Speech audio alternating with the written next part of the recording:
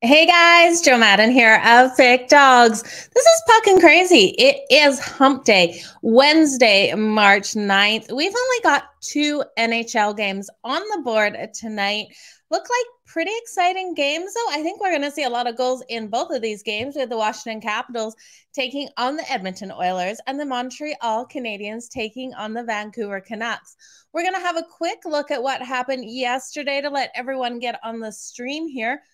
Not sure if Tony Brown or Al Ninos will be on today. We'll wait and see. Kind of a guessing game here if they're coming on with only 2 games. I gave them both the option that if they didn't want to, they didn't have to make it here today. So you guys, let's look at what happened yesterday. Now, the Washington Capitals, I'm going to say this right now. Washington Capitals came out, beat my Calgary Flames last night. It is very hard for a team to beat 2 of the Alberta teams in a row. We saw it in Vegas with Vegas last time they came here, beat Edmonton, came and failed to Calgary. So now Washington's in the opposite situation where they beat Calgary in overtime last night. That was a great game. Or sorry, it wasn't overtime. It was a great game last night. 5-4, a win for the Washington Capitals. Now, we talked about this one yesterday. Something about the Calgary Flames, they struggle against this Washington Capitals team. So Washington, again, got another win over the Calgary Flames, which just has to eat at them for sure. But we had the New Jersey Devils beat the Colorado Avalanche. Now, what a game this was. On the show, I'm going to run through everything we did. We took the Devils plus the 1.5, which we'd sprinkled on that money line. We also had the team or the game total over 6.5, so that hit as well. Jack Hughes to get a goal, but that didn't happen. And the Avs to get over 3.5. Really did expect more goals out of the Avs, less out of the Devils here. So great game if you had the Devils on that money line. Vegas then went down to the Philadelphia Flyers. Super low scoring game here. The Flyers won it 2-1. Not the game I expected. We then had the Florida Panthers beat the Pittsburgh Penguins.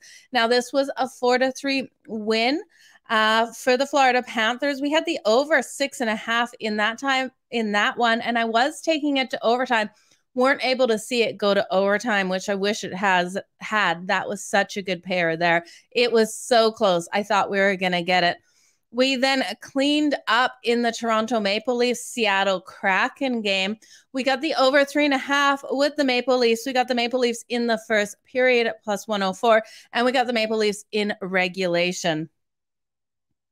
We had the Coyotes plus 155. Now, Chris Ruffalo was on. He put us onto that with the New York Rangers plus 155. Beautiful plus money there. We also got the over 6 in that game. Dylan Larkin wasn't able to get the anytime goal for the Red Wings, but we did get Clayton Keller getting that anytime goal for the Arizona Coyotes at plus 220. So good plus money in that game.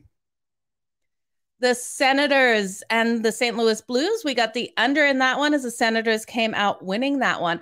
4-1. We had them plus 1.5 at minus 115. So we got them. Covering the puck line, again, another dog that we wish we had on the money line. Predators came out and got that nice win. We paid juice on that at minus 140 and got the under 5.5. New York Rangers were not able to get it done against the Minnesota Wild. This was a crazy game.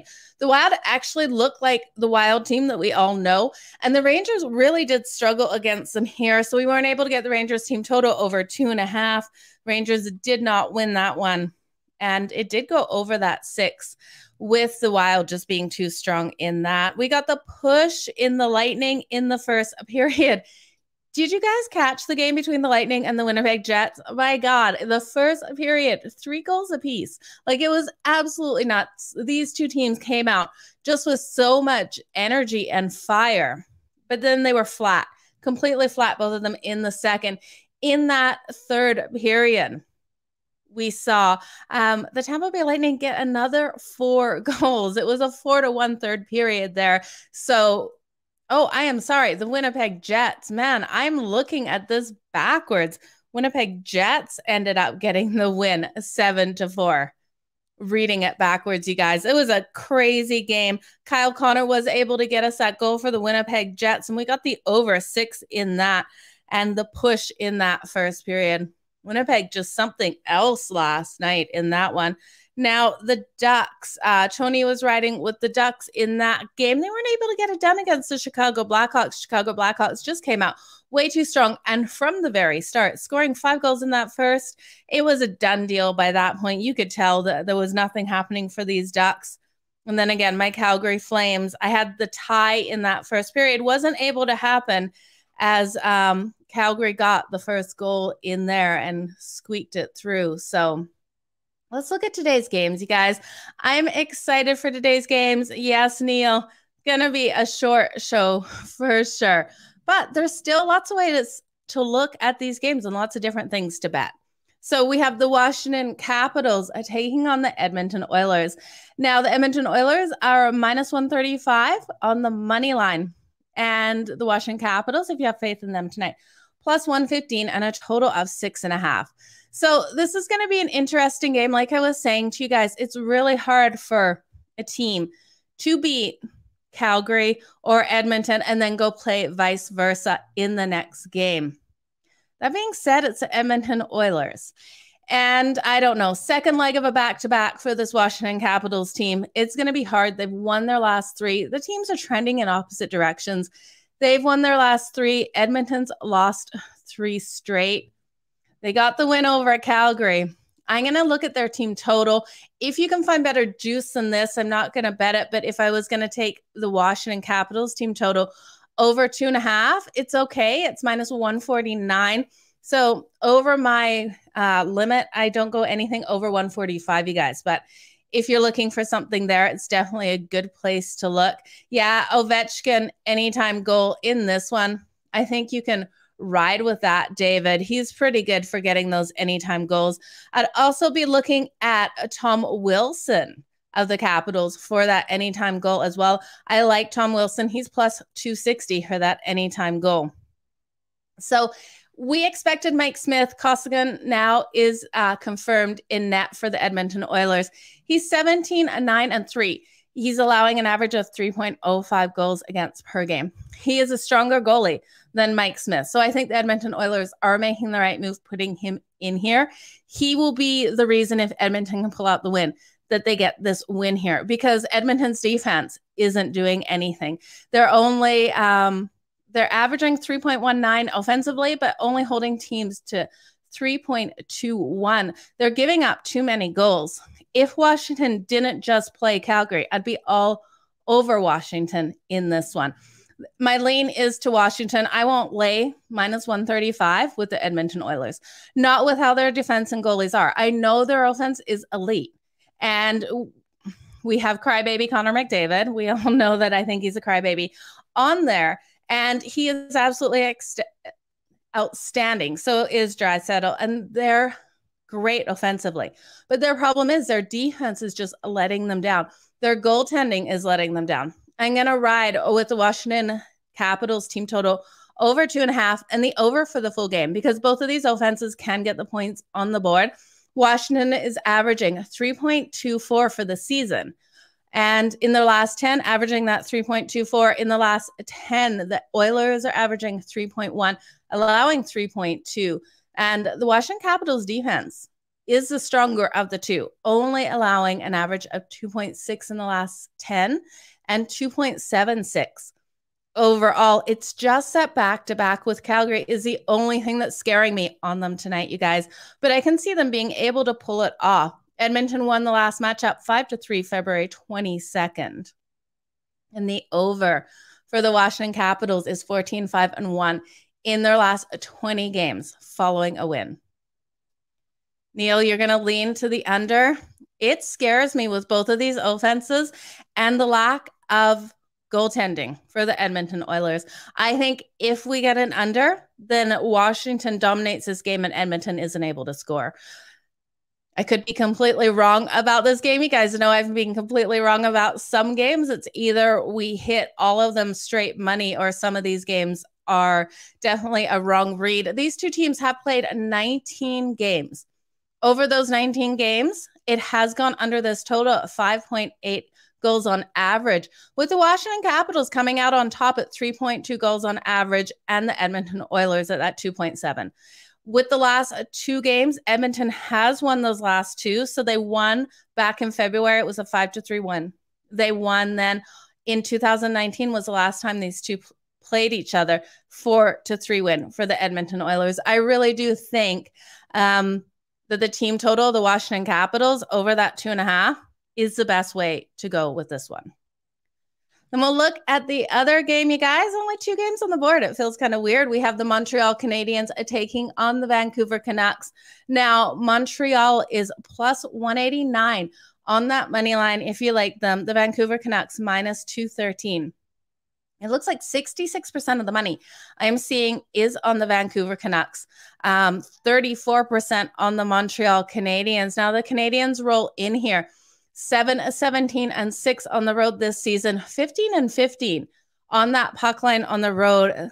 The Vancouver Canucks are 12-10-2-1 at home this season, 14-11 on that puck line. When we look at the last 10, both these teams have been playing solid in the last 10, both winning 7 of their last 10 games.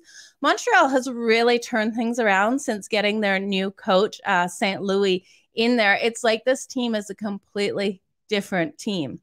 So it'll be interesting to see how they come out tonight. And I'm going to be honest with you guys. Well, I'm always honest with you guys. I don't even know why I make that statement. I can't get behind the Vancouver Canucks here. I like Demko in net. He is expected in net. He's 25-16-2 on the season with a 2.63 goals against average. When we look at this team over that last 10, where they've gone 7-3, they've averaged 4.4 goals as their offense has really stepped up. But their defense is just not showing up. They're allowing an average of 3.8 in the last 10 games. When we look at the Montreal Canadiens team here, rolling in on the season, their average goals per game is low at 2.41. But in these last 10, they're averaging that 3.4, allowing 2.8. Where over the season, they've been allowing 3.79. This team is really turning things around. They are playing hot. So when we look at the line right now, with the Canucks being such a favorite here, you can still get the Montreal Canadiens with value on that puck line. At plus 1.5, you're getting them at minus 140. And I definitely would lay some money on that. I think it's a safe way to take this game. 15-15 on that puck line on the road this season for the Montreal Canadiens, with them really turning things around as of late. We look at how they have played the Vancouver Canucks as well, and it's been no cakewalk for the Vancouver Canucks against the Montreal Canadiens. In the last 9 meetings, the Montreal Canadiens have won 7 of those. The Canucks have only won 2 of the last 9, you guys. So to pay minus 238 or to think this team can cover the puck line against the Montreal Canadiens, I can't get there. Also, over the last 32 meetings, 22 of those Montreal Canadiens have come out with the win. So in this one, there's a couple ways I'm going to bet it. I personally am just going to ride the Montreal Canadiens on the money line. I don't want to pay minus 140 on that puck line, but I think it's a safe way to go with this. I'm going to take the team total of the Montreal Canadiens over 2.5. I'm getting that at plus 100. I think they definitely come out and score these 3 goals against Demko in net. You know, he is a solid goalie, but he has had some games where he's let in passes or shots that he really shouldn't have. So I'm going to ride the Montreal Canadiens team total, especially with how their offense has been stepping up over that 2.5 at plus 100. I'm also going to ride the over for the full game, over 6. I think we definitely have a high scoring one in this. We look at the Vancouver Canucks, and another thing we have to remember as well, you guys, they are 0-5 in their last 5 games following a road trip of 7 days or more. They have been on the road. They are coming back home. This is a typical letdown spot for teams coming back home off a road trip. I really do think with how poorly their defense is playing, we get the over. And the Montreal Canadiens, with how strongly their offense is playing, we get them here on the money line. And I absolutely love it. When we look at these two teams over the last 32 games, it hasn't been a lower scoring one. It's average 5.8 for those last 32 games, with the Montreal Canadiens having the advantage at 3.4. Vancouver Canucks at 2.4. So, you guys, it's going to be a great game. Montreal, Josh Anderson for an anytime goal at plus 245. I like him. Now, I personally, I'm going to take him at 2 goals in this one. We can get him for 2+ goals, a plus 1,400. And I think he's going to have a big night. Josh Anderson is a beast for the Montreal Canadiens, and he can get 2 goals. Why not? If I'm willing to put some money down, I'm willing to take him at that 2+ goals at plus 1,400. All he has to do is get those 2 for us. So you guys, that was Puckin Crazy. I had Al Ninos is popping in and out. Let's get him in here. Let's see what he's liking in these games. So guys, bonus, we got Al Ninos here. Hey, how's it going?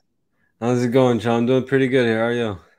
I am doing great. So we've talked all the games, but I absolutely want your opinion on them. Yeah, all 2 of them, huh? All 2 of It's them, the you know what? whopping big card. You know what? It was actually my first day without an NHL premium pick today. It's only 2 games, and honestly, they're not the easiest games. At least I didn't see them as the easiest games. But I do think actually we got 2 live dogs, so there's my opinion on them. But again, I didn't like them quite enough to get there. I mean, obviously the better game here is Washington Edmonton. That's the one you want to watch, and it should be a great one. And I just think again, Edmonton normally at home would be my pick, but the way they've been playing lately, the Caps have just been playing way better lately. On the other side, you got 2 teams that started off pretty slow, but obviously, well, Vancouver's had the better season, but Montreal's kind of woken up a bit lately, so I just think there's value on them. But again, I wouldn't go too nuts with it. And I guess my favorite one would probably be the Capitals, but tough games tonight. Sorry. No, that is absolutely perfect because what you're saying completely coincides with my opinion on both of these games. I think the only way you can take that Montreal game is taking Montreal.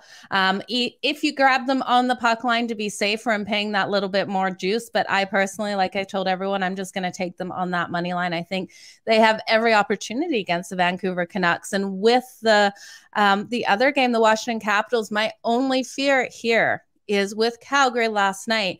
It is so hard for teams. And we saw it happen to Vegas when Vegas played Edmonton, then Calgary. It's normally a letdown spot playing the other team of Alberta, but I can't get there with the Edmonton Oilers. So it's the Washington Capitals or no one for me if I have to take a side. Yeah, again, I just probably take a shot on both dogs, little shot on both dogs, and enjoy the games. Again, no premiums for me today, so it sucks because I mean, again, the NHL is usually one of my favorite sports to bet. So tough day for me, but should be some good games on TV though. That's for sure. Well, with us both on the same side, I am right after the game or right after the show going to parlay the Capitals and the Montreal Canadiens both on the money line there for that nice payback because I think it definitely is a good omen that we both like the same teams tonight. Yeah, it's worth a shot. I think, yeah, as I said, both live dogs, so I think that's where the value is. Absolutely. Well, Al, thank you for joining me on Puckin Crazy. Got more games tomorrow, so we'll see you back here tomorrow. Yeah, huge card tomorrow, so that should be a lot more fun. Should definitely have some more solid picks then. Absolutely. What do you got for sale for us over at Pickdawgz today? Just 3 plays for me. So I got a 3-pack, 2 NBA, 1 college basketball, and yeah, I do like those plays quite a bit. But again, gonna miss the NHL on the premium side today. Absolutely. I'm with you. I didn't put any premiums in as well. Okay. Best of luck on all of your bets. Al, thanks again for joining us. All right, have a good one, Joe. You too. Thank you. Okay, guys, that was Al Ninos. I'm glad he came in here because that really did reassure me. With these bets, Al Ninos has been absolutely killing it on the leaderboard there with the NHL. So just to summarize everything, we'll quickly summarize. I'm just going to read a message here. I'm not sure exactly what you mean, Miss Danica. The power play points and the points the same thing to get plus 500 over. Yeah, you should be good. The power play points at over a half. I like that for sure for Josh Anderson. He is going to have a great night in this game. Sorry, guys, I cannot read and talk. It's just it's one of my biggest faults. I can't also, what else can I do? I can't walk and drink either. If I'm trying to carry a drink and trying to walk, it doesn't work. So just to summarize everything, you guys, in the Washington Capitals Edmonton Oilers game, Al is going to lean on the Capitals. I like the Capitals too. We're going to take, oh, I didn't mention the first period over. Kind of highly juiced at minus 158, so I'm not going to take it, but I think that's a solid way to go at 1.5. Is that over under for that one? I think we get over that in the first. I think both these teams come out strong, but the over 6.5 for the full game. Tom Wilson of the Capitals for that anytime goal at plus 260. Washington Capitals team total over 2.5. You're getting that at minus 149, a little bit high, but I think that is the safest way to take that game. The Montreal Canadiens, Vancouver Canucks, take them on the puck line at plus 1.5 at minus 140. I'm going to ride straight money line. If you're pucking crazy like me, ride that money line. And I don't think it's pucking crazy because this Montreal Canadiens team is playing better hockey than the Vancouver Canucks. I like the over 6 in this game as well. And the Montreal Canadiens team total over 2.5. And Josh Anderson for that anytime goal at plus 245. And if you think he can get 2 goals in this, 2 or more goals, plays plus 1,400, which I am definitely playing tonight. You guys, all the best in all of your bets. Thank you for joining me here. Make sure you watch the soccer show up in the next 40 minutes. I'm pretty sure Ashley is back on it now. So you guys have a good one. Keep smiling and let's make some freaking money today.